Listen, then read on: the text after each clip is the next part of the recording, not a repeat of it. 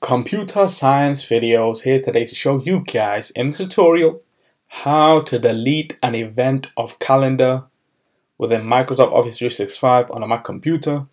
Without further ado, let us start the video. So in this tutorial, you need to have access to a Mac computer, have access to Microsoft Office 365, can be for work, school or business. So we can now go all the way down to the dock. Let's now go to the web browser, which is Safari. In this case, click on Safari. Now go to a new tab, go to Officecom, wait for that to load, make sure you are signed into the account. Now go to the calendar, should be available on the left hand side navigation menu. If not, go to the bottom left corner of the screen, click on all the applications, click on calendar. As you know, in the last tutorial, the previous tutorial on my channel was how to book and schedule an event to the calendar. Now let's delete the previous event that occurred. So we can now click on full screen. We can delete. Are you sure you want to delete this event? Yes, we do.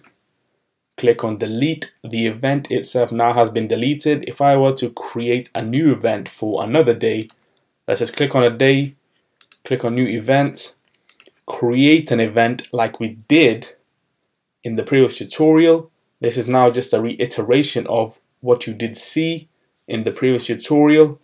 Let's quickly create a title or give it a title to the event.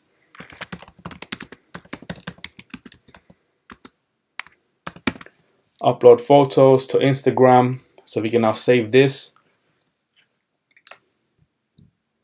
And now the event has been created. Let's now close out of calendar. Refresh the page, go back into calendar. The event should be on screen for the 22nd. Click on the event. We can delete from here. Are you sure you want to delete this event? Yes, we do. There you go. Close out of the calendar once more. Go back into the calendar. And there you go. The event no longer exists, so we can now go Safari. And so that's it for this video. I'll see you guys in my next tutorial. Thanks for now. Thank you for making it towards the end of the video. Be sure to subscribe to my channel, Computer Science Videos. Be sure to check out the previous video on screen now, or you can ideally click on the playlist and watch all the journey for computer science videos from the start until now.